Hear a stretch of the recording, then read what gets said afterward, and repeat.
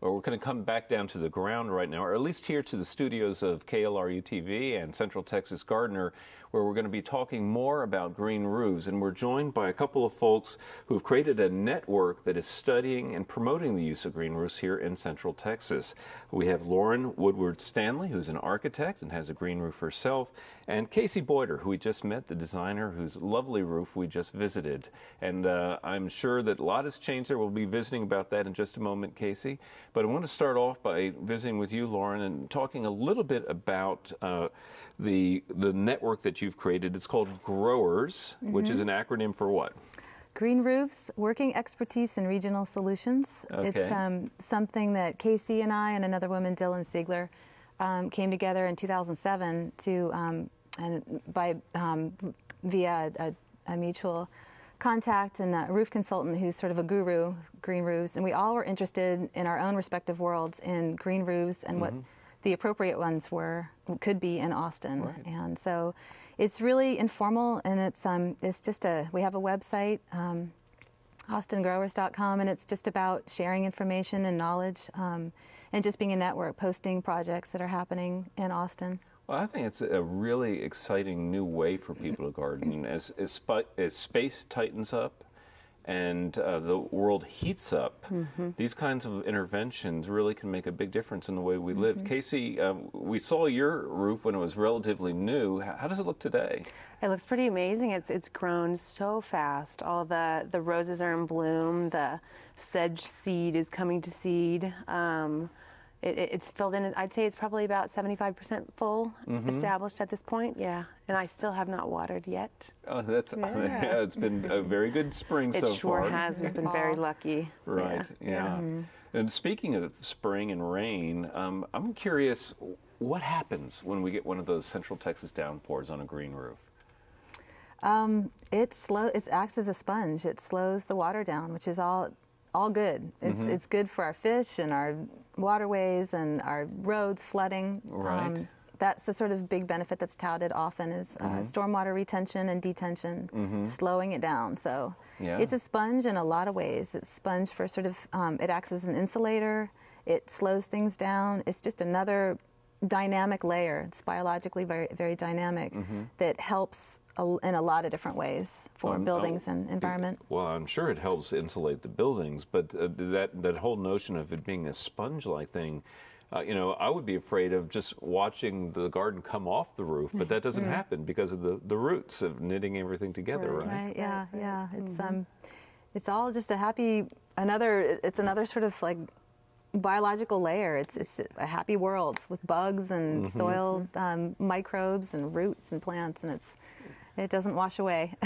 And Casey, and looking at pictures of the roof in its current state, I see there are abundance of flowers, including, I can't believe it, roses growing on a roof. I have a red cascade and a Marjorie fair. They're both cascading over the edges in full bloom right now. So very that's exciting. Terrific. I mean, imagine, if you will, just roses cascading off of your roof, which is really quite a treat. Open up the windows and take the fragrance in that way would be quite something to have. Definitely. Now, your roofs are very different. Casey, your roof has a fairly deep roof, soil level, I mean. And talk a little bit about the soil mix. I love soil recipes stuff. So tell me what you used. Well, I would start by saying that my roof is actually what they call more of an intensive roof. So like you said, it's deeper. You can grow far woodier plants on there. You can open up the palette a whole lot more when you get that deeper soil profile. It's about 8 to 10 inches. I think, 8 to 10 inches varying. And the different elements in the soil are, you think about organic and inorganic. That's pretty much where you begin. You want to have a really high content of inorganic materials, such as Lauren and I both use lava rock. Lightweight. Exactly. That's what makes, one of the things that makes lava rock, besides the fact that it's volcanic and all the different potential nutrients that you can get from those materials. But lightweight, it holds just enough water, but also drains just enough water at the same time. It's actually a great stabilizer. I've found that the silt the smaller fines have kind of moved through the profile. Exactly. The cracks and everything. And that lava rock actually provides a mulch now, so it kind of doubles as a mulch. Great. And you've used more of you have a thinner profile for your soil. Yeah. And using different kinds of plants. There are more grasses and things like that. There's definitely overlap. I think there's more commonality than there are differences between our roofs. They're both. Mine is what you'd call fully extensive, so that's sort of defined as 4 to 6 inches of depth, which is really demanding a lot for, especially this climate, for something to function and perform well and not die, not get too desiccated, too dried out. But also lava rock, perlite, and decomposed granite sand, and some rice hulls, 10% rice hulls, and just a little bit of cow manure, just a little bit of organic to kind of just a touch, a little sprinkling. And Casey and I worked on this formula for my roof by 3 different times doing a trial to see how the water would drain, what it would weigh, fully saturated. And the first time was a total failure. It was way too heavy. It wasn't draining. So it was something that we worked on, knowing what we've both learned respectively over time as to what it needs to do, what a green roof soil mix needs to do. It's just not potting soil that you get at the nursery and throw up there. Right. Now, Casey, your roof is flat, and yours actually, Lauren, is got a little pitch to it, right?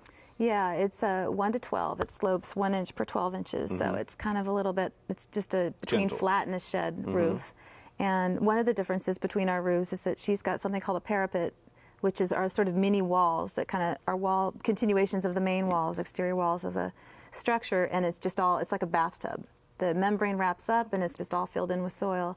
Mine, in contrast, is like a slab, and then we have a garden edging that's like a sort of perforated, extruded aluminum edging that's like an L, and that holds the soil in. And I've got about this much depth, where she's got about double that.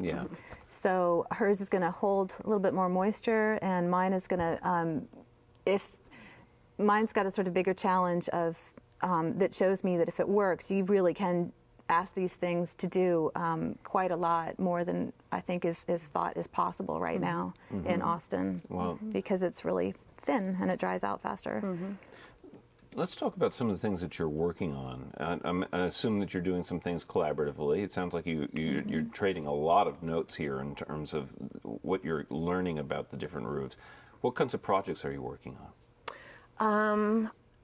Me individually, I have I design and build gardens on the ground as well as green roofs. So I have mostly actually residential projects. I have a small handful of residential green roofs that I'm in the process of designing and building right now. And at the same time, we have a project that we started, I believe it was over the beginning of winter maybe, called Grow Austin.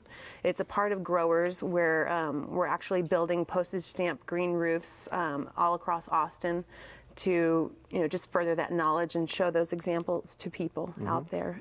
We just completed our first roof last month, and it looks great. It's on a garden shed. It's about 250 square feet, I believe, and there's a couple more in the running that should be coming to fruition soon. And this Grow Austin, this sort of green roofs over Austin, is a specific project that growers as a group set about to really get on the ground and put up these small roofs over unconditioned space. If there weren't any, people kind of volunteer their tool shed, their chicken coop, carport maybe, because there's much less liability associated with that. And the point is to try this sort of soil mix with this plant palette here.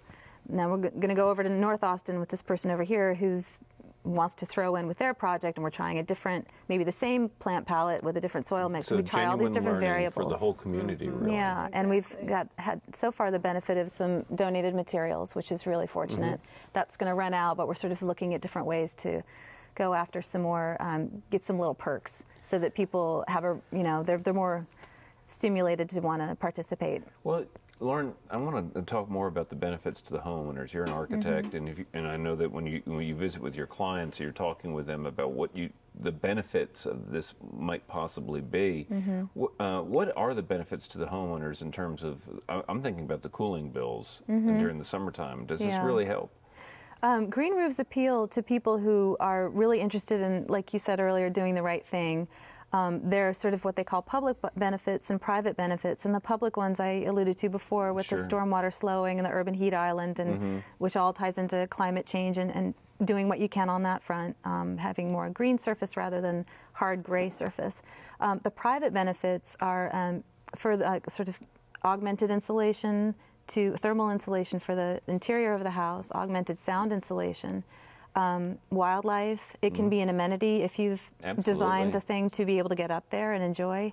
I think most residential applications are that way. I don't think too many people want to do green roofs and they never go up there or see them. What are some of the others? It cools the ambient temperature so that your air conditioning bills are just everything is kind of a little cooler. And we could all use a little bit of that. And you can you can look during the summertime on any weather forecast and see the heat island effect in reality, always impacting the center of the town more. So the more people who do this, the better, as far as I'm concerned. Exactly. Real briefly, how do people get in touch if they want to do so? Growersaustin.com is a great place to begin. Okay. That's growersaustin.com, and you can scroll across a button there that allows you to join the Yahoo group. Okay, great. All right. Well, we encourage people to do that, and we thank you both for the work that you're doing and for being our guest today. This is really exciting to me. So thank you so much Thanks a lot for being our guest Enjoyable. here. And coming up next is our friend Daphne Richards.